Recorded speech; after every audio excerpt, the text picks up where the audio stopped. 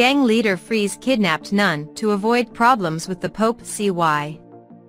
Before starting with the information, I invite you to support us with a like, that way you help us to inform. The leader of a gang in the Democratic Republic of Congo freed a Catholic nun a few hours after kidnapping her, claiming that he had taken the decision to avoid problems with the Pope. This was confirmed on May 10 by the Archbishop of Lubumbashi, manager Fulgence Mutiba Mugalu, who on that day visited and expressed his solidarity with Sister Lucy Mwasenga, a member of the Congregation of the Immaculate Heart of the Virgin Mary of Congolo. According to the prelate, the purpose of the visit was to express his closeness to a daughter of the Church.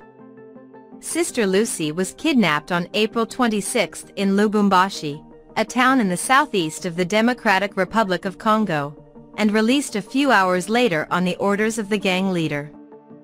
The Catholic nun was leaving the University of Lubumbashi, where she was studying a medical course, when her kidnappers ambushed her at around 6 p.m. local time. She was forced into a cab, which was driven by a man and had another passenger in the back seat. A few minutes later, she noticed that the driver had changed his route. Some time later, the sister began to feel dizzy, as she would have been intoxicated. Marie Clementine Chungu, Secretary General of the Congregation of the Immaculate Heart of Mary in Congolo. When she woke up, she found herself in a large house with 2 green doors. There she saw many young men tied up. Sister Lucy told Sister Marie that when one of the kidnappers was taking her out of the vehicle, she saw a lady with Asian features, probably Chinese.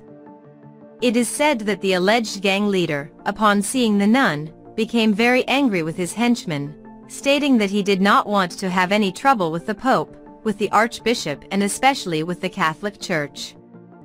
"I don't want to bring the curse to my business," he rebuked the other criminal and demanded that he return the nun. On the gang leader's orders, Sister Lucy was driven back, in another car with tinted windows, to a gas station at the entrance to the city of Lubumbashi, from Likasi. A cab driver who recognized her by her religious garb took her to her community. Archbishop Mutiba condemned the insecurity in DR Congo's second-largest city, noting that people under his pastoral care live like slaves in their own homes. "I would like to condemn the widespread insecurity in the city of Lubumbashi. It is inadmissible, because we have become slaves at home in our own city," he commented. He also described the abduction of Sister Lucy as diabolical.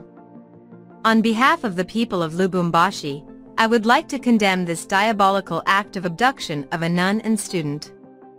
We would like to put an immediate end to this kind of situation," he said.